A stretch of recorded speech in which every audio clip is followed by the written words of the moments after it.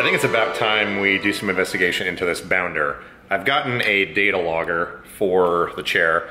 I want to keep track of the battery voltage, the charging, the amperage, all that stuff. This thing is, it's sort of similar to what they use for FPV drone racing, where on the display it tells you how many amp hours and watt hours and all that have been consumed. This one though is bidirectional, so it'll tell you how much has gone in through the charger and how much is going out with the load or driving the chair. And it'll extrapolate time remaining based at current amperage out and voltage and things like that. But before we get this hooked up, I want to see if I can open this lithium battery. I'm really curious to see what's inside of it, what the cells look like, and what kind of battery management they're using inside there. Because there's got to be something, and just in my mind, I mean, I know these batteries are safe, they've never had an issue with them, but I'm just curious what's going on inside there. I do not know, however, if it is possible to open these in a non-destructive manner. So we're gonna try that. I've already removed the lid, and this is part of the data logging assembly that I put on here. It looks like, oh, is this metal? Okay, so this battery is in a metal box. Oh, wait. Looks like there's some labels down there. Okay, let me grab some stuff and let's see if we can get that thing pulled out of there and see what's going on. I'm super interested in this. Gotten everything disconnected here. We've got our freeway flashlight that I repaired in a previous video. Oh, come on, work with me. This thing's been working perfectly until just now. What the heck? There we go. All right. Let's see here. Ew, there's some information. LiFePO 4, 25.6, 100 amp hour. Looks like these screws are a little bit stripped out, like someone's been in here monkeying around. Let's continue investigating here. Well, here we have a lithium battery pack. Looks like one of our screws here is already loose. You can see that kind of sticking out there.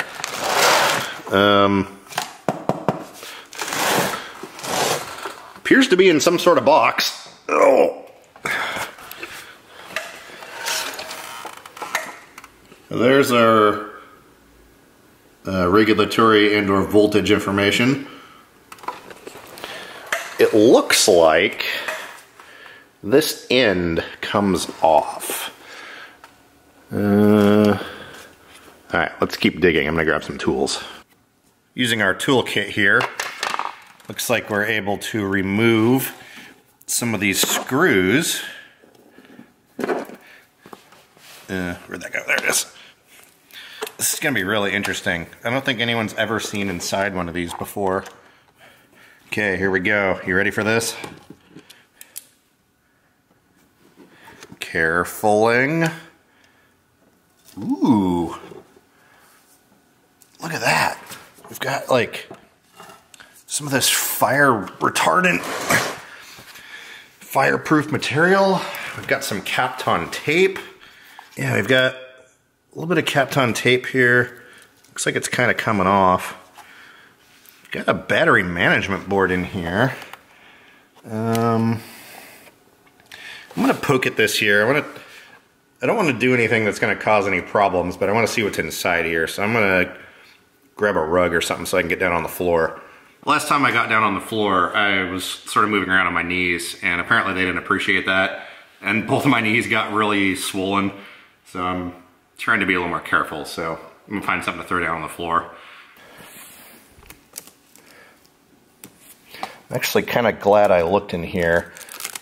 This tape could use a little bit of attention and or potentially reapplication. It doesn't really stick to this fire retardant material that well anyways. So we might have to come up with another alternative for that. Ooh, there's a lot of MOSFETs in there. Look at that. See all those MOSFETs peeking out through there? Hoo-hoo. All right, let's see what's this board say. someone screenshot this and tell me what it is. We've got, of course it's upside down, but it looks like, there we go. PCM 24S100-421B-3, something, something, something. So, interesting. Let me keep digging here. All right, we are clearly into the danger zone here now. Keep these wires from brazing on anything, but check this out. We've got something going on here. Hang on here, this lighting situation is not ideal. Yeah, so we've got rows upon rows and rows of MOSFETs.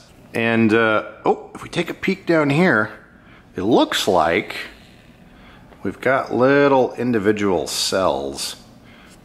Yeah, it looks like we've got rows of cells down here. So we've got 1, 2, 3, 4, 5, 6, 7, 8, 9. Not sure the size of those at all, and I'm not going to dig into this thing any further than this because, well, warranties and safety and such. This thing, let's see, what do we have here? Is that a heater? Do you see this this yellow thing on top here? I mean, obviously there's like some Kapton tape on it, but I don't know if that's insulation or what that is. Yeah, and you can see here a main power wire comes in, goes around, and splits off to all these little cables here. And those appear to connect. Oh, this is interesting. Okay, so all the positive wires come in from this cable and it looks like they connect directly up to the cells. So our power comes from here. These all go down here and connect to all the individual cells. And then it looks like our battery management is running on the negative side. Now, I know there's some of you out there that are watching this that are saying, yes, the pixies actually dance from negative to positive. That's not the argument here. I'm just saying it's interesting how this is connected. Looks like we've got, I'm assuming these are all current sensing shunts down here. Let's see what some of this writing says. I'm just gonna go ahead and scan around this board, and you guys can look at this and make your own decisions on things. And we've got, let's see here. Okay. So I think we got it figured out. Power goes directly to the cells down here. Then we've got all these little sensor cables here, which I believe are for equalization. Then it looks like we've got some thermocouples. We've got one that goes down into the pack, and then one that attaches to the side of this battery management. And this battery management device, whatever it is packed completely full of MOSFETs. Big, beefy ones. There's 4 rows of them here, and they're all attached to all this. Each of these here. It looks like this battery management controller is set up for 1 additional row, so we could have 5 rows of them in there. I'm assuming that's based on voltage. Oh yeah, because they do have a 48 volt version of this chair. Although they're probably using a different board for that. But anyways, so we've got all of our wires down here sensing voltage on each of the cells. And let's see how many wires we got. 1, 2, 3, 4, 5, 6, 7. Wait, 1, 2, 3, 4, 5, 6, 7, 8, 9. What was the label on this thing? I don't remember how many volts. 24. Google, what's 24 divided by 9? 24 divided by 9. The answer is approximately 2.667. Okay, so that was 24. I think this thing was said 25 or 26 volts. So, interesting. Well, there you go. Here's some never before seen footage of the inside of one of these lithium batteries that, well, you know what the company is. It looks as AVE would say, skook 'em as frig. I mean, this seems like a pretty safe looking little thing. I mean, we got all sorts of current shunts in here, and there's a pile of solder there, but it looks like it's all connected good. We've got a couple temperature sensors. I would like to see more temperature sensors. It looks like we just have the one going down to the battery pack. But, yeah, I mean, our battery, the cells connect up to this side of the battery management, go out on this side through the output. We've got a whole bunch of switching, Some heat sinking going on here. Yeah. Well, there you go. I hope this demystifies some of the things that people are concerned about with these batteries. Obviously lithium, safety, whatever. I'm happy to see that there is something going on in here though. Obviously there'd have to be to keep this thing working, but according to them, they've never had to warranty one of these batteries. So whatever's going on in here seems to be pretty reliable. A few thoughts on this thing. It does seem to be built fairly substantially. It's in a metal box. I haven't checked to see if it's aluminum or steel. I'll have to get out my magnet and try that. Magnet on a stick, battery box. Yeah, it's steel. Cool. That'll do. It seems to have pretty good heat dissipation on the battery management controller. Lots of MOSFETs in there. They're really big MOSFETs. It has 2 temperature sensors. I would like to see more temperature sensors, but whatever. I mean, some's better than none.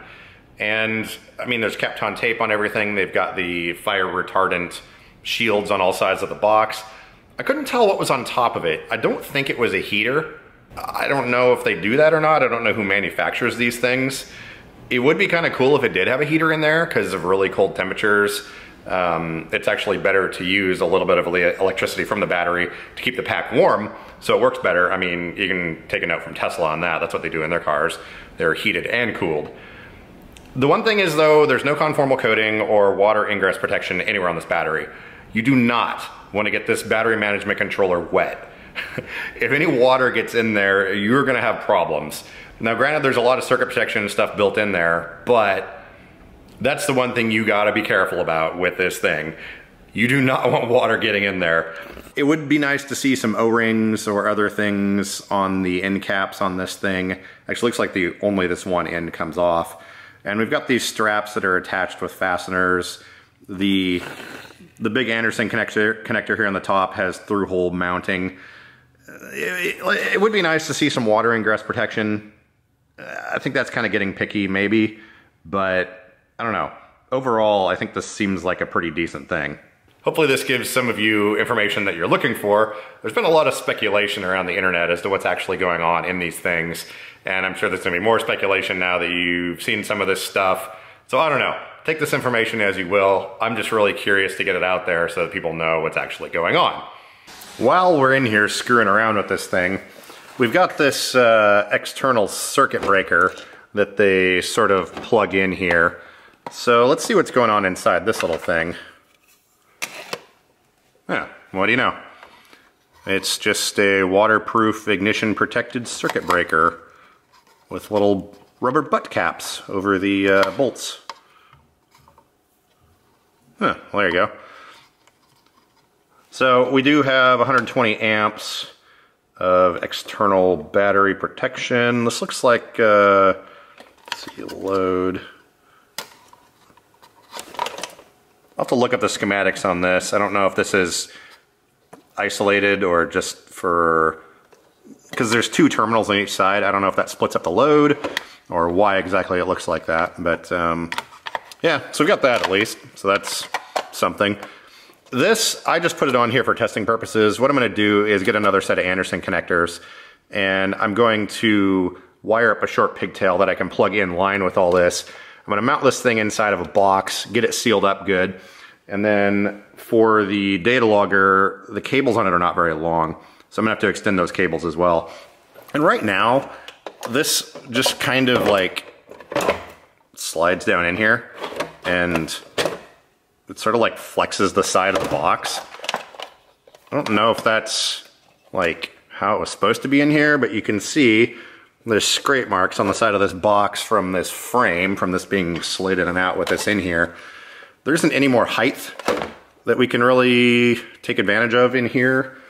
Actually, where's the lid? Here's our lid. The chair came with this little toolkit as well, and kind of the same thing. When you try to put it in here, it flexes the side out, and I don't really like that. We do have a charging, hang on here. Okay. We've got this adapter, which, let's see here. 24 volt lithium charger bypass cable. Disconnect circuit breaker, allow battery to remain disconnected. Tell out to reset, connect the charger bypass. Okay, so this lets you charge up the battery independent of the chair. And it's interesting that it says it takes an hour or more for the battery management system to reset. Interesting. Well, I'm gonna look up and see if I can find some specs on that BMS that's in here. And then we're gonna get this mounted a little bit better. I don't like the idea of this thing flopping around in here. And this battery, while it is heavy and it is strapped down, it's kind of, I don't know, I might cut some little closed cell foam blocks and put them in here that are just the right size, just to keep it from sliding around. As you know me, stuff that rattles around drives me absolutely insane. And I'm a little bit picky about electrical wiring and stuff like that too.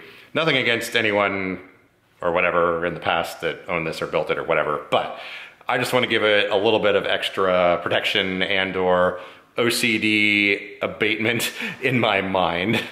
This is the cable that connects the daughter board, or the ammeter clamp, if you will, to the rest of the circuitry for that data logger. It's 6 wires. Each one actually has its own wire code on it. I've just gone ahead and put a couple of Sharpie marks on here because I'm going to cut this apart and extend the thing, because this is not nearly long enough to get from inside that battery box up to somewhere useful on the chair.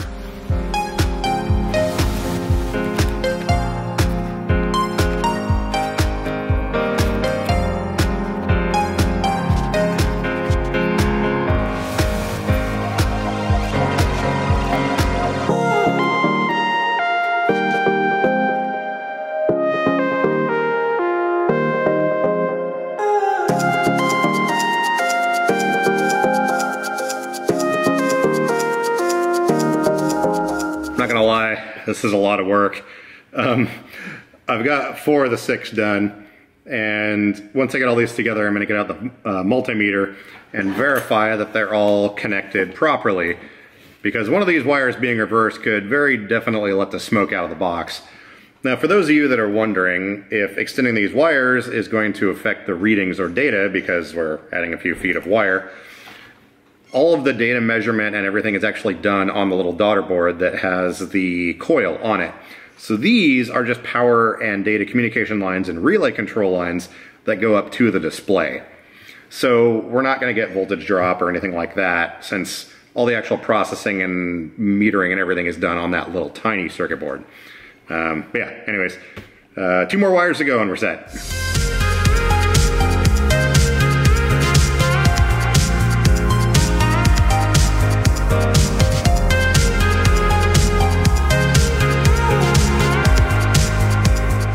Okay, I think we are done with this cable extension. Now, some of you may notice that I cut the flat cable at an angle, and what that does is it staggers all of the solder joints so they're not right next to each other. And when you get a bunch of solder joints that are right next to each other, they tend to all stack up and make a great big bundle, as it were. So by staggering them just a little bit, it sort of moves each solder joint down just a little. But yeah, as you can see here, I think this is pretty good. I'm gonna grab the voltmeter real quick and we're gonna double check and make sure these are all set the way they're supposed to be. And then we'll be ready to put this whole mess into the chair. Got our voltmeter here. I'm just gonna go ahead and electrical tape these cables down to the table because there isn't really a good way to hold any of this stuff while we're doing the probing, so we'll just do one of these. There we go. Now we're going to be using the diode check mode on this thing. And let's see here, select. Got our beeper activated. So anytime these 2 probes are connected together, the meter will beep. There you go. So that makes this testing pretty easy. Just put one wire on one pin and or you put one probe on one pin and the other probe on the other, and we get a beep. And then for each one, I'm gonna check all the other wires to make sure we don't have cross connection. So this should beep, there we go. And just basically repeat the process. All right, we are all set. I actually need to go get something to eat I'm gonna run inside. I've still got several pounds of bacon that need to be consumed. I'm gonna go take a break for a few minutes and get some food, caffeine, and we'll revisit this. We have lots of little itty bitty connections. Now is the time to take the electrical tape and make this into sort of a wiring harness. Give it a little bit more protection.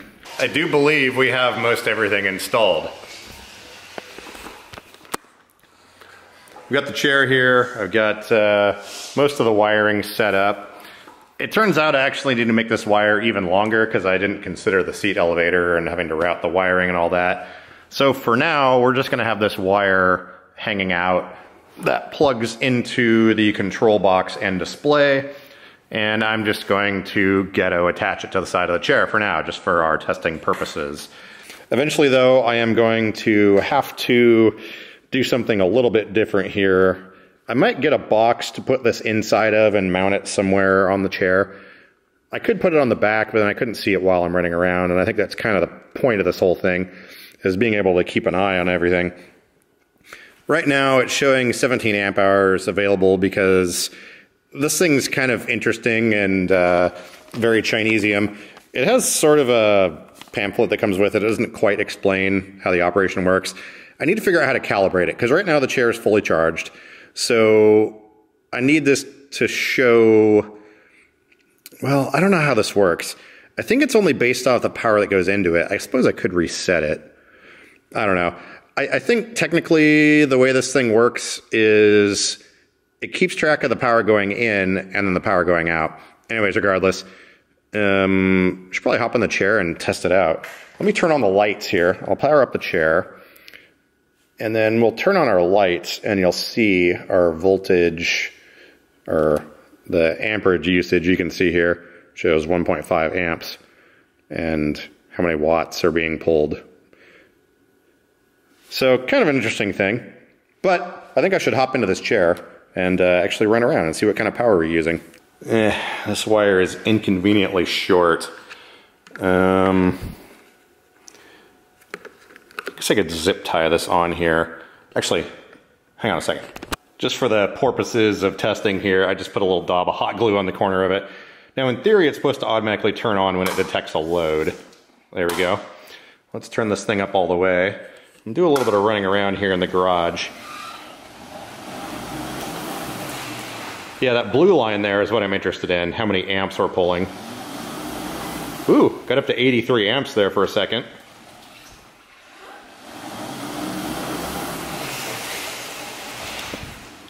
I should probably go outside to continue this. There's a limited amount of space in here. Yeah, okay. So the amp hours that it's showing remaining is left over from when I had this thing plugged in when it was charging. I need to figure out how to reset this thing, I think. And then we can go from there. But anyways, keep an eye on this curve. I'm gonna go full throttle and then go straight for a little ways.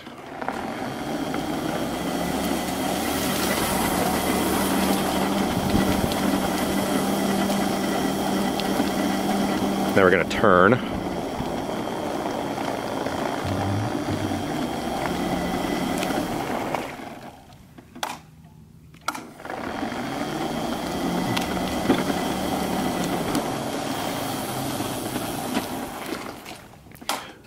Yeah, and you can see the amp hours there going down.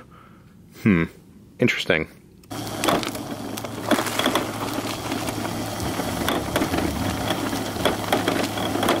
A wee bit more research is needed here. There's got to be someone online that's gotten one of these little meters and has done some testing, or maybe there's an actual manual somewhere for this thing, but I think what I'm going to go ahead and do is extend the wire out, get this thing mounted up the end of the joystick where it's more usable, and then we'll go from there.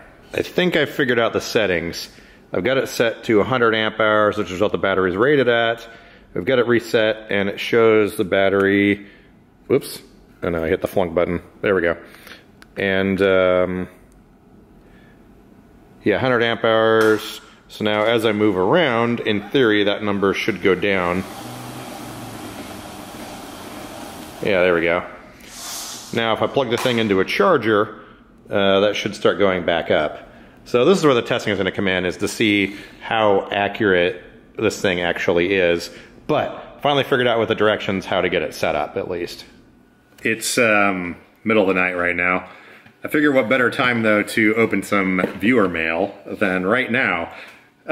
Mostly because I'm really curious what's in here. It's addressed to Totally Normal, care of Crocodile Dan D. The person that sent me this told me, well, he didn't tell me what it was, and he said it might be handy, and I might already have a few of these laying around. Absolutely no idea what's in here. It's got some heft to it, so let's go ahead and see what's going on here. I'm super curious.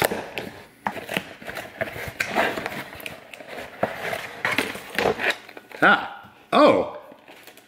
Let me get this off of here.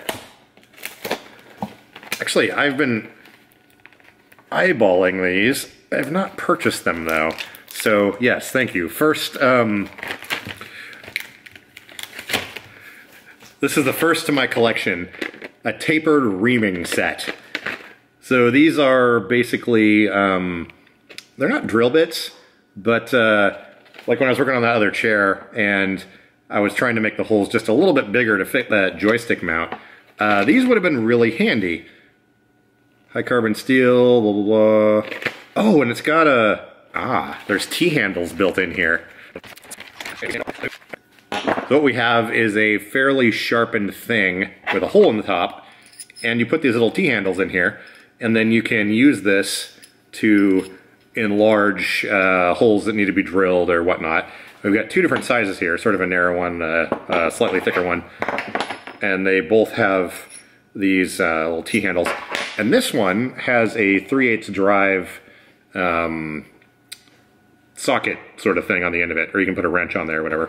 So yes, awesome, thank you. These are going to be very handy. Actually just got a new tool bag and there'll be a perfect spot in there for those. Okay, next one I'm relatively confident is coffee, which is good. That 5-pound bag that I got, I've got probably a quarter of it left, so I've gone through 3/4 of the bag. This one, it looks like it fell off a truck a few times, but it's actually been sitting over here for a little while because, well, I don't know, I'm exquisitely lazy. But I'm opening this out of necessity right now because I need to make some coffee. And he said he sent me some, so I would like to... It's another 5-pound bag. Oh my gosh. You said it wasn't a 5-pound bag.